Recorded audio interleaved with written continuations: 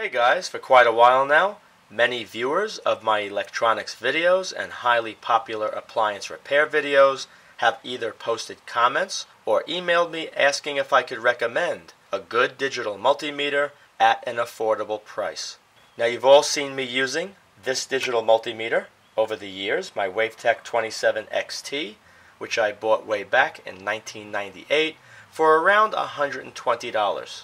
I really like this meter because it has many different functions, as well as a high level of accuracy. I accidentally damaged this digital multimeter and showed the repair I made in another video. I also use this digital multimeter you see right here for electrical work when working on distribution panels. And some of you may have heard of a VC right here, a VC-99. Other channels have done teardowns of this highly useful multimeter, which is very reasonably priced, but even better than a VC-99, also at a great price with higher accuracy, is this meter here. I'm going to open it in a minute and show you. It's a Mustool MT826. It's a great multi-purpose digital multimeter for electronics technicians and hobbyists, auto mechanics, as well as electricians. Let me show you the unit. This digital multimeter comes in this very nice zippered canvas case.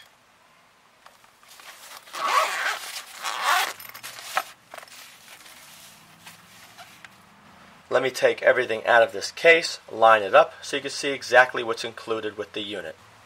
Okay, everything you see here is included with the unit when it's purchased. You have the carry case, instruction manual, very easy to read, and it's well written. You have a 1-year warranty card. Software that's going to be used with the unit.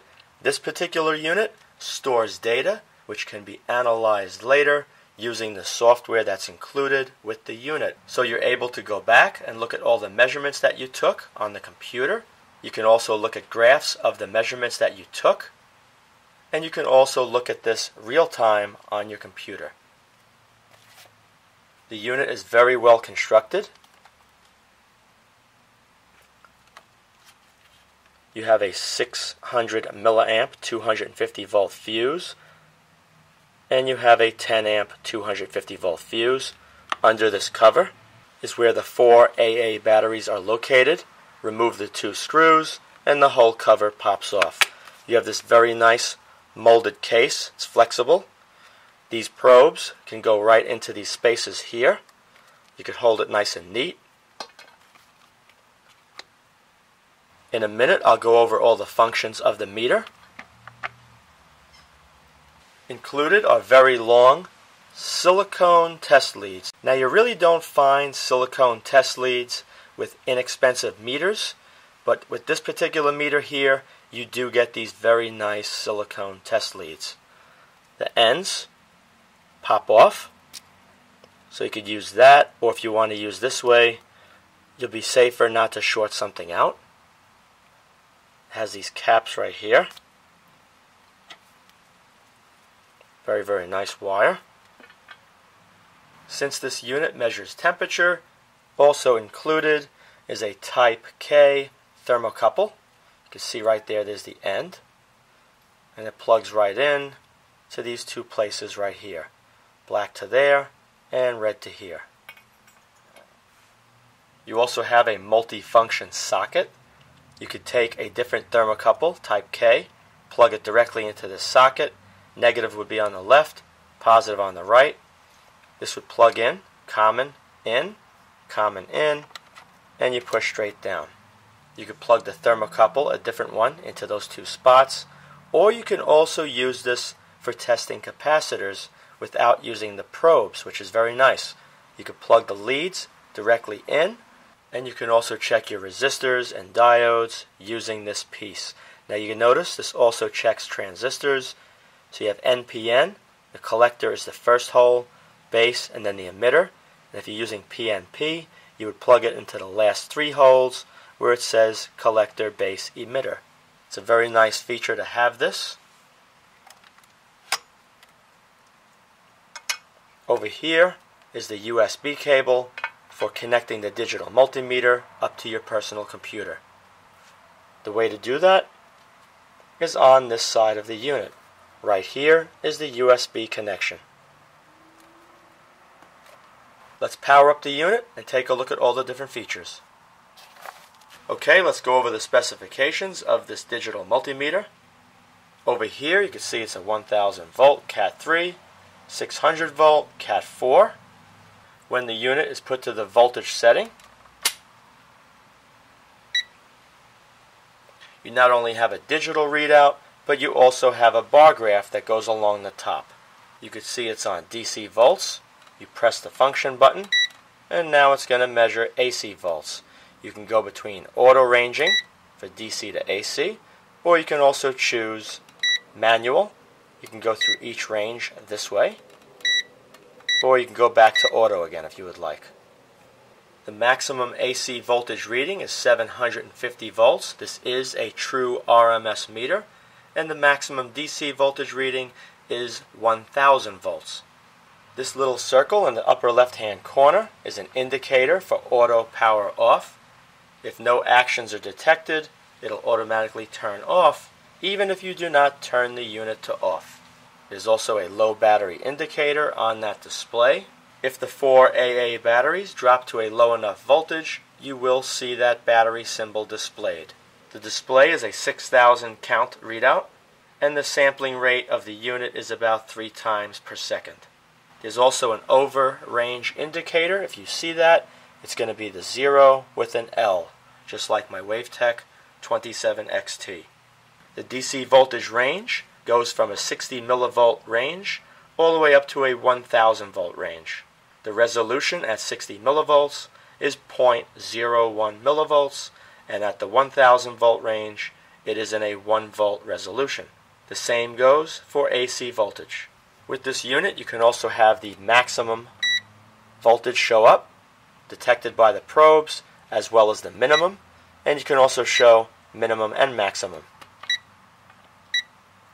Push that to go back. To measure millivolts, you're going to move it from the volt setting to the millivolt setting, and you can switch between AC and DC the same way. This unit also has a frequency setting. Using the frequency range, you're able to measure up to 10 megahertz, as well as obtain a measurement on duty cycle. You can leave it on auto, or you could go manually by pushing this button. If you wanted to turn on the backlight, you push and hold this button here, and you have a nice backlight on. Push and hold, and you turn the backlight off. When making measurements, you may want to hold the display. Very simple. One quick press of this will hold the display. Press it again to release. Rotate to this setting here, and now you have your diode, continuity, resistance, and capacitance setting. Over here you can see megohm, auto ranging, and it goes as high as 60 megs. If the meter is set to the 600 ohm range using the range button, resolution is 0.1 ohm. On the 60 megohm setting, it's 10 k ohm. Push this button right here, function. Now you're on ohms with the alarm. So you take the contacts. Let me plug this in.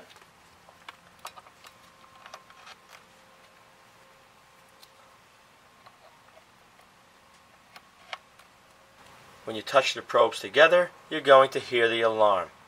Here we go.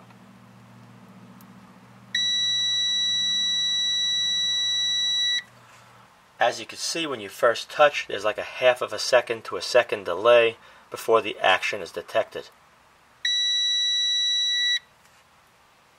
Now you push the function button again. You'll leave the ohms and alarm range. Now you're on a diode test. When you test the diode, this way you should have a reading around 0.7, and this way should be nothing. Press this function button again. Right now it's set for auto on capacitance. You can go different ranges by doing it manually. Alright, you see millifarad, microfarad. Using the 10 nanofarad range, the resolution is 0.001 nanofarad, very small value, and at the other end it goes as high as 10 millifarad with a resolution of 0.001 millifarad. Push the function button again. Now you're back to measuring resistance on the auto setting. Okay, the next setting we're going to be looking at is the temperature setting. Let me take these out. Plug in the probe. Here we go. One on the bottom, one on top. And you can see it says 34 degrees Celsius. Keep in mind, this goes up to 1000 degrees Celsius or 1832 degrees Fahrenheit. Pushing this button here, you can switch between the two. And that's pretty close. I'm actually working in my garage right now, and it's probably 91 outside. Thermocouples are not as accurate as other sensors, but that is pretty good. That's about right. When testing transistors, you would place it to HFE. Using the adapter, you're going to make sure it says COM on the bottom by milliamps. You see it says HFE. Every other test is going to be done on this side with this unit, COM at the bottom. The only one that you're going to place it here is for the transistor test. So just remember COM on the bottom, just like that. Then you'll have your HFE readout. As I stated earlier, if you forget to turn this off, it will turn off automatically after 15 minutes has passed. Now for measuring current, you would move it over here to the microamp range. And then you have the exact same thing again. You could do auto, switch between AC and DC for microamps, and then you could do manual changes of the range. Using the lowest range of 600 microamps, you're going to have a resolution of 0.1 microamps. Using the highest setting of 10 amps, you're going to have a resolution of around 10 milliamps. When you're measuring the current, you're going to have the common down here at the bottom, and when you plug it in here, it's good for the microamp and milliamp setting. When you want to measure current in amps, switch it to amps, and then you're going to take the probe from here and move it to the 10 amp spot.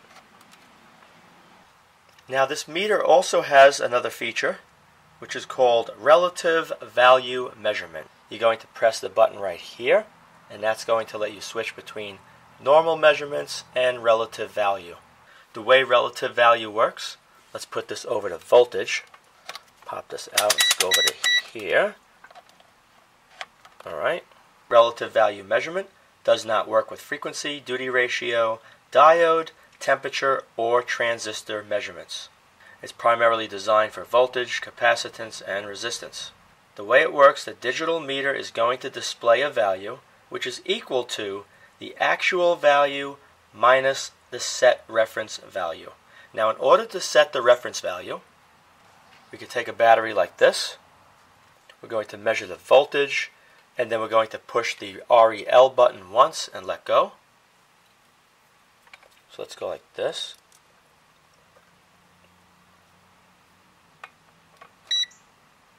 Okay, so now we have a setting of minus 883. So when we take the next reading, we'll take a newer battery right here.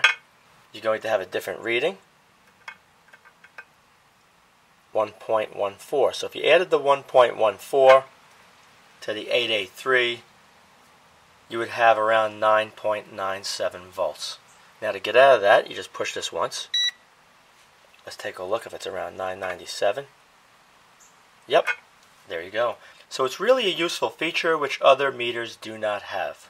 To connect this meter to your computer, use the included USB cable, and then once it's connected with the software up and running, you're going to push and hold this button down, and you can see it says USB, and the program at this point should detect the meter. You'll be able to have a real-time display of what you see here on your computer. You can also look at measurements that you took using this digital multimeter and create graphs using that information. This digital meter is only lacking one function that my WaveTech 27XT has, and that's an inductance setting. If you would like that capability, you can purchase this unit you see here, along with another inexpensive meter for measuring inductance. Keep in mind, for all the features of this meter and everything that's included with this meter, I do not think you're going to find a better meter for under $50. If you're interested, I placed a link in the video description area, along with a coupon code. You will not be able to find this meter cheaper anywhere else. I spoke with the company and was able to get the price of this unit using the coupon code below $50, so it's highly affordable for most people. You'll also be supporting my channel with your purchase. The last thing I would like to do is I'm going to open up the digital meter and show you what it looks like on the inside. And here's the inside of the unit. You can see a very nice durable housing, 4 AA batteries right here, shielding wrapping around. Up here is the USB connection board. Now if you look right over here, you're going to see a small photo transistor, and over here appears to be an infrared LED. When this cover is flipped over and put back in, this infrared LED is aimed directly at this photo transistor, and that's how the information goes from this board into the USB board to your computer. Over here is the buzzer for the continuity alarm. You have a couple of crystals, a small integrated circuit here, probably an op-amp, a couple of microprocessors. You have resistors, capacitors, a whole bunch of resistors lined up here, a bank of diodes. Here are your 2 fuses, a couple of more resistors down here. This spring right here connects the shielding from one side of the unit over to here. And over here you're looking at 4 PTCs. And what these do, as the temperature of these components rise, so does the resistance.